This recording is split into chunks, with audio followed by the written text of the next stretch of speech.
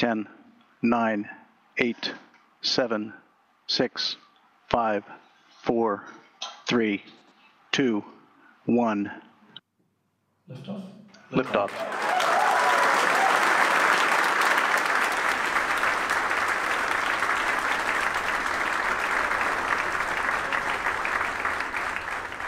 The vehicle has cleared the pad, safing launch pad.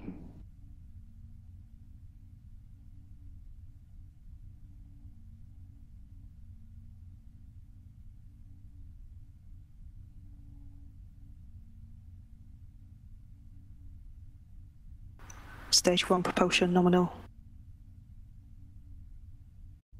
Approaching max Q.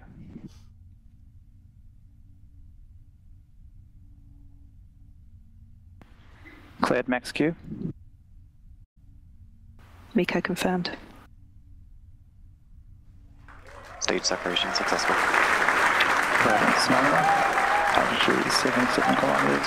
Speed of 2,082 meters per second. Stage 2 ignition confirmed. And there we go. We have confirmed a successful transition from the first to second stages of Electron's flight, with MECO, stage separation and second stage engine start all nominal. You can now see the orange glow of the space-optimised Rutherford engine as it carries on into space. The payload fairing, the protective shell at the top of Electron, protects the satellites, but since we've cleared the lower atmosphere, they don't need this protection anymore.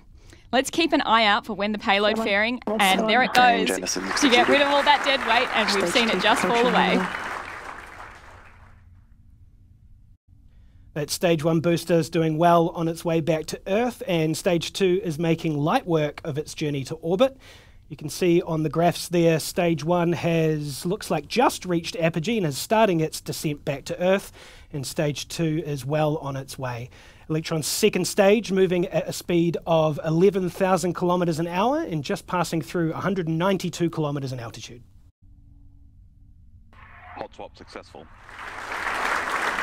And there goes the call for a successful battery hot swap. Listening out now for confirmation of the deployment of the drogue chute on Stage 1. That'll bring the initial velocity of the booster down to about a third, from around Mach 1.4 to just Mach 0.5. Recovery vessel confirms drogue. Stage 1 main chute deployed.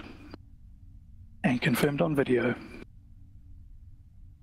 Meanwhile, in space, where that Stage 2 is ferrying our customer spacecraft to their orbital destination, we're moving at a very brisk 28,000 kilometres an hour, and it looks like we've just had Stage 2 shutdown. Stage 3 separation confirmed. Nominal transfer orbit achieved. Confirmed splashdown of Stage 1. For those of you just joining us there, we have had Stage 1 splashdown in the Pacific Ocean. And you can see it on your screen just there. We're with the crew aboard the recovery vessel, who will now be making their way to the splashdown location to collect their booster.